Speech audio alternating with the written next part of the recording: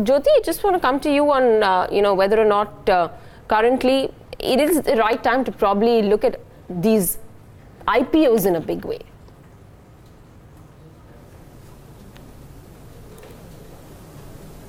Like the IPO flows have slowed down quite a bit because of the market conditions. It's like, as you know, very cyclical. The moment markets go up, IPO flows will start coming. But, at these times, you do tend to get IPOs which are coming at more attractive valuations than you do when the markets are running up.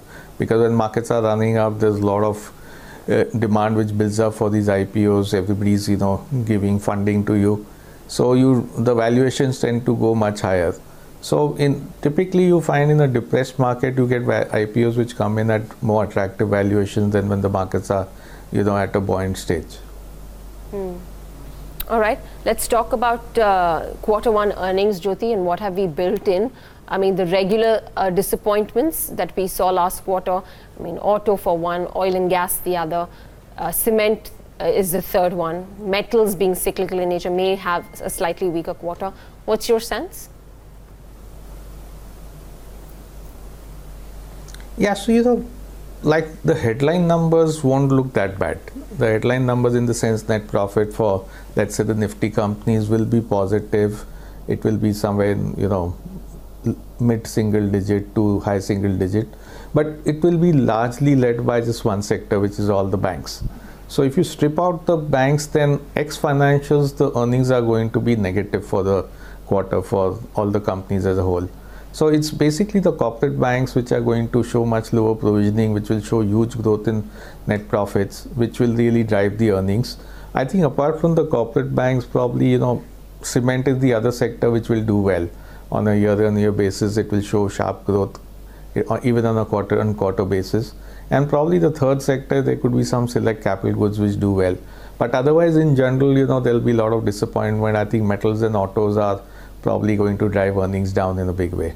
Last time that we spoke, Jyoti, you mentioned that amongst the pockets where you guys were bullish on was the capital goods and the capex revival theme. Now, this budget certainly seems to be a budget which is indicating a lower cost of capital as being the principal drivers. In that scenario, could the capital goods space show both earnings growth as well as valuation growth over the course of the next 12 months? Yeah, so our whole theme was three. One is, nobody owns these stocks, so it's a very under-owned sector. Second is it's underperformed a lot. So if we see right from 2008, the sector's got derated a lot, and so now valuations are starting to look attractive. And third is over the next 2-3 years, earnings will move up sharply for this sector. Whether they do over the next 1-2 quarters is still debatable, but I think over the next 2-3 years, we are going to see a sharp earnings growth coming through in this sector. And so that was the reason we are overweight. We continue to remain overweight. Now, of course, capital goods is a very vast sector. So, you have to pick your stocks, you have to pick your sectors, because in spite of being overweight capital goods, we don't think private capex is reviving in a hurry. So our theme has been built around private capex does not revive in a hurry, but there is growth in the economy. It may be slow, it may be fast, but there's volume growth which is coming up. Capacities are getting build out. So as utilization levels are picking up, you're getting operating leverage, you're getting pricing power. And some of these results will probably start indicating that too. So I think over the next 12-18 months, this is a sector which will outperform the market. Okay. So capital goods, cement, you're clearly betting on the capex revival. What is it that you're underweight on then? Something that you were overweight, but you've turned underweight on with reasons? Yeah, so see, we underweight the consumer sector. So we are underweight largely on valuation. So from 2008 to today, we've seen a massive re-rating in a lot of the consumer staple names, all good quality companies, high ROEs, free cash. But we think that these levels, the valuations are just too high. And this is getting accompanied with the fact that earnings in the sector is slowing down. So if you see the last quarter, all consumer staple companies gave guidance which was quite weak.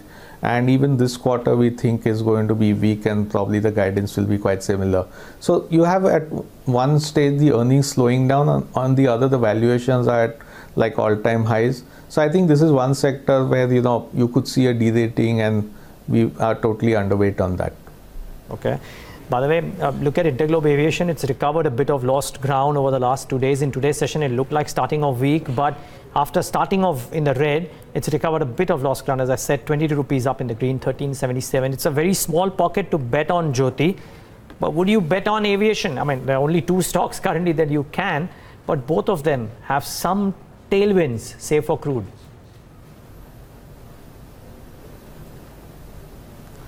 Yeah, so with aviation, it's difficult to take like a 2-year, 3-year view in aviation.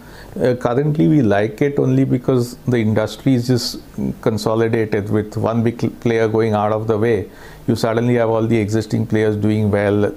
Fares have shot up, and people don't have a choice. Utilization levels in each aircraft is huge. So currently, there's a lot of good things happening in the sector. So it's something which over the next 6-9 months looks good, but beyond that, it's a bit of a question mark in the sector. Jyoti, I mean, would at a particular level of crude pricing, other things remaining constant, if crude prices were to move up, maybe because of a US-Iran conflict or otherwise, at what levels would you want to reverse your call on aviation because of crude?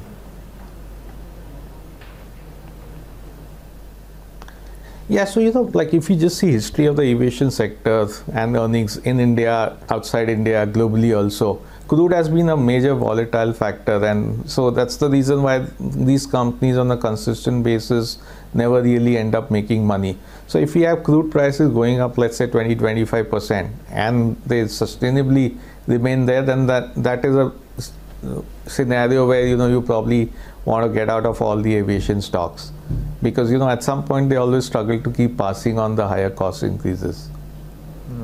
Okay, that's a point well taken too. The other pocket, Jyoti, and final question from my end at least, the other pocket which is not quite done well in the last couple of years, despite the currency looking weak at those times, etc., is pharma because of business headwinds. Now, a lot was spoken about how the US pricing pressure might ease, but it's not showing any signs as well. Now, the currency is strengthening too. Do you have any views here? Are you guys invested here? If not, why? If yes, why? We don't own the big pharma. We don't own the big generic companies.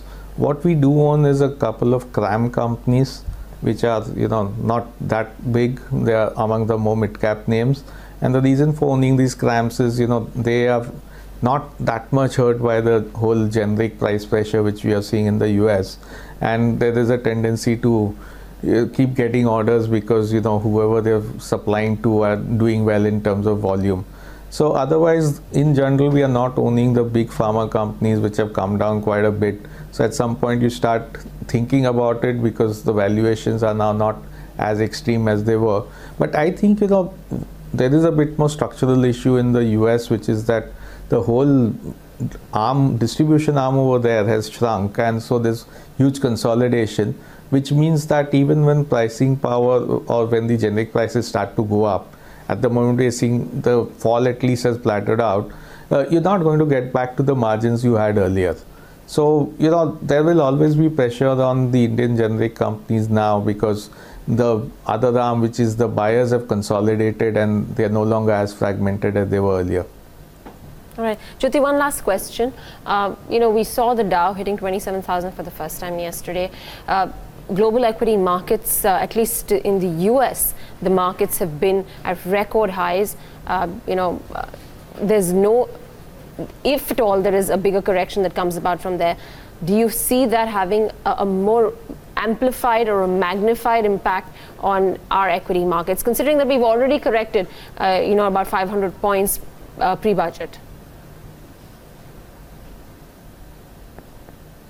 Yeah, the sad thing is like India's kept underperforming the global markets because, I guess some part of our policy, the lack of earnings growth coming in and the fact that valuations are high. So our markets are also vulnerable if, global markets tend to correct. My sense is we'll probably correct less than what the global markets correct, but even then, absolute basis, we will go down. It will be tough to stand alone unless we start to get earnings coming back, and there are more visible signs clearly that earnings are coming back. And second is government starts to take some measures which are pro-market, pro-business. So unless we have one of these two things, I think if we get a global market correction, India will be part of it, and that is something we can't avoid.